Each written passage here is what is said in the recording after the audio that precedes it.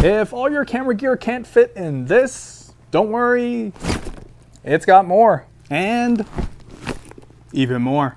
So let's check it out.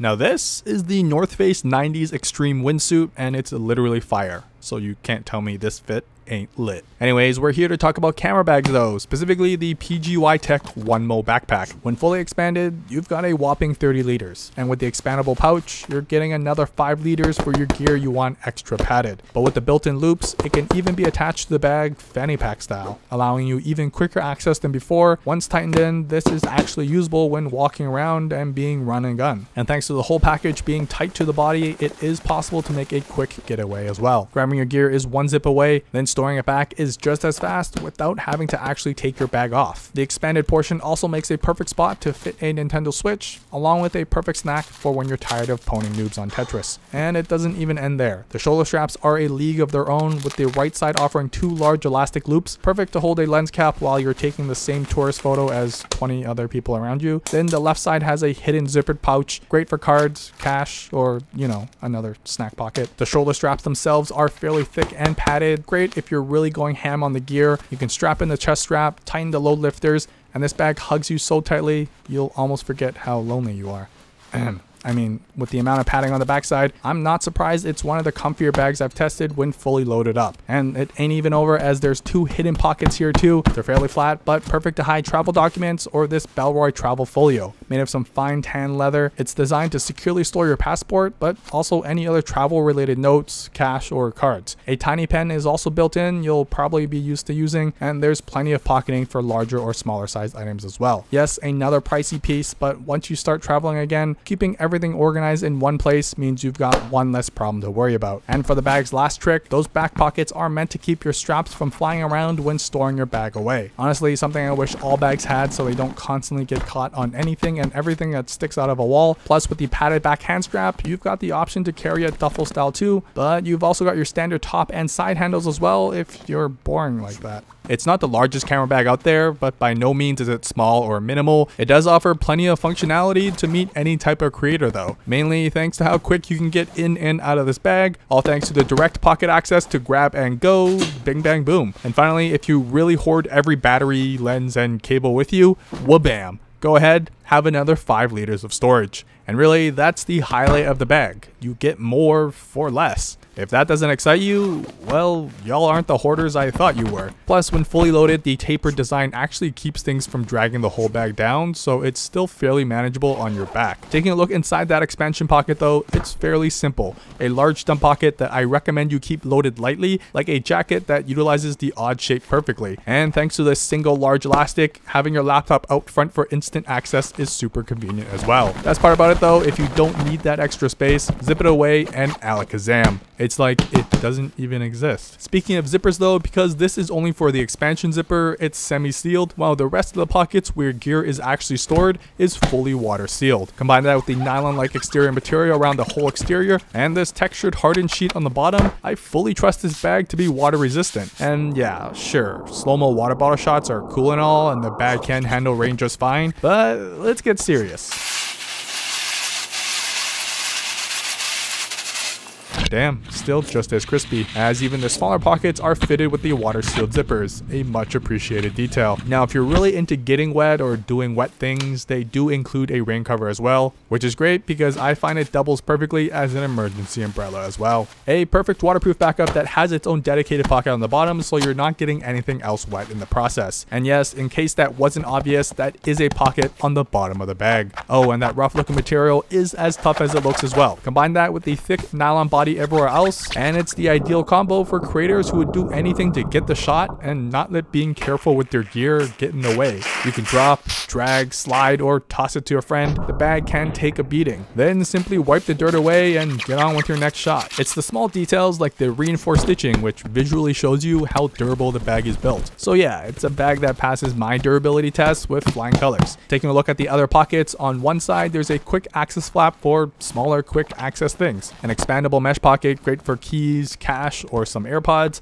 A zippered pocket, although tight, it adds an extra level of security for some change or your daily essentials, and some elastic loops under that because why not with all that space. Under that pocket, continuing with the theme of expanding, the water bottle pocket is about as deep as my full hand. It offers quite a bit of stretch that can even fit a Nalgene securely, and when emptied, it sits flat, and the pocket basically disappears, keeping that clean, boxy aesthetic vibe. Moving into the main pocket, obviously covered with a large water-sealed zipper, the large pocket is designed, well, by you. You've got full control to adjust the Velcro dividers to fit your gear, along with a dedicated portion that fits the included removable pouch perfectly because of these pockets, allowing you direct access to each half for quick retrieval of your gear. But it doesn't end there, because you can attach the included shoulder strap and ditch the whole backpack for a day with just the essentials. No pants pockets, no worries. Unzip and wha-bam, almost doubling in size. Although not padded whatsoever on the top section, there's plenty of room to fit your phone, AirPods, and a few other accessories on the go. Or if you're really hungry on a hike or just out and about, it's great as a mini lunchbox too. In use, it offers the same simplicity to grab your gear on a whim, whether it be to capture the shot or quickly set up the drone. The pouch alone offers plenty of function in a much smaller package. Finally, the whole back panel is dedicated to your laptop or tablet, and don't worry, it is lifted on the bottom. And so basically, that's all the pockets. So let's fill her up. Starting with my full video gear loadout, obviously because it's a camera bag after all. First, the main camera. I've got the Sony a6500 with the battery grip, which was my main shooter for a long time. Under the flappy dividers, I've got an old but goodie, the Sony RX100V, that I solely use for its super slow-mo that goes up to 960 frames per second in this tiny compact body. And if you do stumble upon a RX100 series, I highly recommend adding the LensMate filter adapter on the front, giving you a 52mm thread for whatever filter you please. My main audio recorder is beside that, the Tascam DR05 with a Rode Lav. This is the combo I use in any shot you see me speaking to the camera. Then there's my Rode Wireless Go Pack for any wireless audio directly into the camera. A camera wireless controller is a must to trigger my slow-mo recordings perfectly without running back and forth. For additional lenses, although the bag is padded, I generally double bag. This is the Matador lens base layer, which to put simply is a sleeping bag but for your lens. Beside that is the Rode Video Micro, my all-time favorite on-camera mic for how simple it is while offering way better sound than the in-camera mics do. Probably the first upgrade I'd recommend to anyone. There's the Litra Pro LED light that outputs 1200 lumens, it's waterproof, and it's built like a tank in a palm-sized package. A small Muji case that fits SD cards perfectly, and my second most used camera, the GoPro Hero 8 in a media mod case. But more importantly, paired with my all-time favorite mount,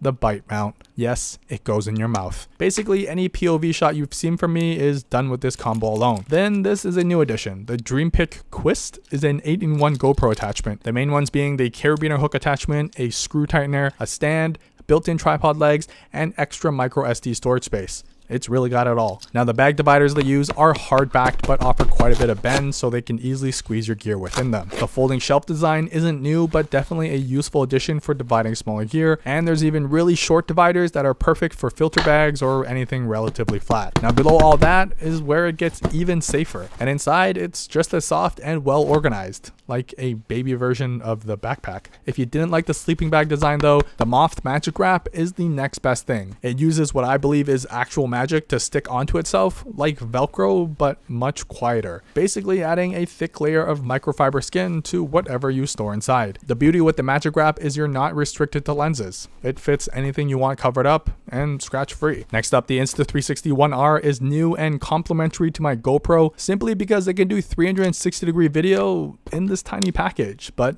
bing bang boom, it transforms instantly to a full-fledged action camera as well, with yes, the option for a front-facing screen. Then for more folding divider goodness, a tiny lens under that. Beside that, something completely new to me that I'm still learning to fly smoothly, my DJI Mavic Mini drone. I've attached on the PGYTECH extended landing gear legs, which I prefer over others thanks to not having to detach them when folded up, but these two combined, you can get some pretty rad bird's eye view shots. Now that's the pouch. It fits about 3 handfuls with plenty of adjustability thanks to the folding dividers as well. The OneMo is designed to keep all your gear secure while not getting in the way of getting the perfect shot, no matter where your gear is stored inside of it. But it also doubles as an easy way to grab your jacket in case it rains, or an extra pair of underwear in case it rains down under. And yeah, a quick and easy snack compartment as well. And just because the pocket perfectly fits the pouch, don't let that limit your imagination. In the end, it's just a big empty space you've got instant access to. Great for, say, a second larger snack pocket. Who's to say this can't just be a huge lunchbox? Now, serious snacks aside, the pocket cover themselves are pretty handy too. Like this battery organizer with indicator switches to easily tell when a battery is ready to go or DOA. Don't worry, the switches do stay in place no matter how hard you shake the bag through my scientific shake test. And if you're wondering, these battery pouches do fit a max of a Sony MPF 550. Moving along, the laptop pocket fits up to a 16-inch MacBook Pro, and if it wasn't obvious enough,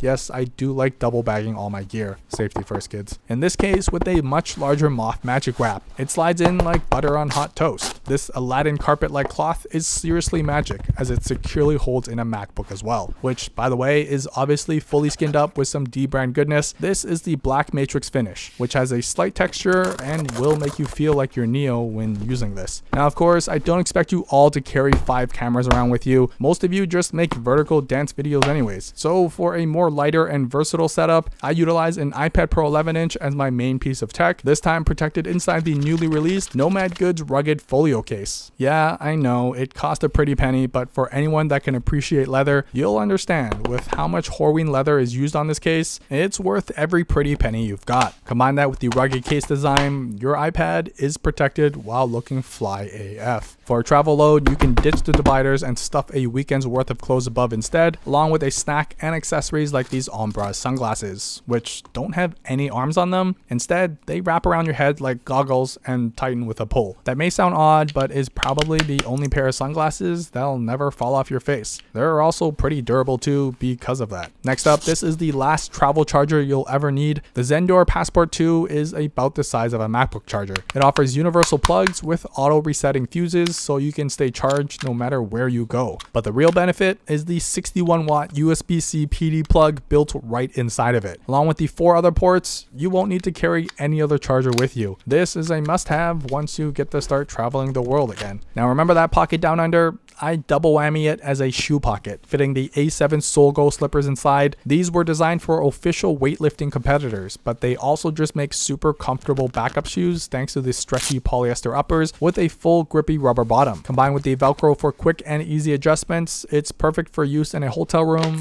by the pool, or even to actually use as shoes out and about. The fact they store flatter than pancakes makes it a no-brainer to have just in case. So although the bag is designed for cameras, it can really be transformed for whatever you need to carry around. Let me know what you think of the bag in the comments down below, but that's it.